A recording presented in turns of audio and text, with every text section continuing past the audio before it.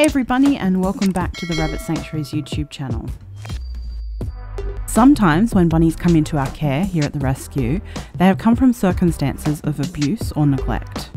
Oftentimes, if they're found as strays, we don't know what has happened to them.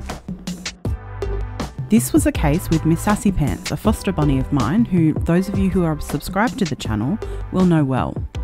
Miss Sassy Pants got her name for her very sassy attitude. She took some good bites out of her rescuer, so we knew when she came into us that we'd have some work to do with her. Whenever she was picked up, she would bite and latch onto the skin. Apart from it being very painful, it was very stressful for both her and I. I set to work on her behaviour. As of today, I can pick Sassy up without being bitten. So how did I get to this point? The snuggle-coat technique. In this video, I'm going to teach you how to use the snuggle-coat technique for a variety of bunnies needing some extra help. The snuggle-coat technique requires either a fluffy dressing gown or a snuggly blanket to be used. The reason for this is because bunnies love to cuddle up to other bunnies to feel safe and secure. To mimic this, we need to use items that remind them of fur. It's also a great way to protect yourself from bites if that's why you're using this method. I began using this method for Miss Sassy Pants soon after she came into my care. Our bunny boss Kim recommended I try it, so out came my hot pink dressing gown. I would leave one side up against my skin to protect it and then wrap Sassy up with the other. While she was in my snuggle coat, I would pat her gently and talk to her. It was almost like reassuring a baby. For the first few weeks, it was a lot of biting, which then moved into biting and latching on the snuggle coat.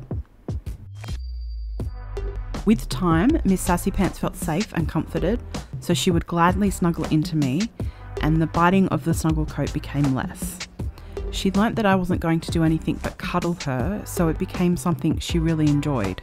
I would do this a few times a day, up to 10 to 15 minutes at a time. If you're using a blanket instead of a dressing gown, place part of the blanket on your chest and then wrap the bunny in the blanket. I would also do this while sitting down with Miss Sassy Pants, and she really loved that as well. This technique doesn't just work for bitey bunnies, it can help with bunnies who need some work with taming and handling. The more you interact with your rabbit and learn to get used to handling them, the more the bunny also gets familiar with it and will become easier to hold. I promise you, the more you do this, the more confident you will become. Your bunny may attempt to escape in the beginning, but if you secure the bunny in a comfortable position, they will settle in and calm down with time. Stick with it as it really does work. How is Miss Sassy Pants doing? As of today, she really loves having snuggles on my chest without the need for a dressing gown. She will gladly sit there with her eyes closed and nuzzle in. I truly believe that this was possible because of the snuggle coat technique method. It just takes time, patience, and a little love. We would love to hear in the comments how you go with using the snuggle coat technique. If you have any questions about it, please leave them in the comments section down below. Don't forget to also subscribe to our YouTube channel. Until next time, bye everybody!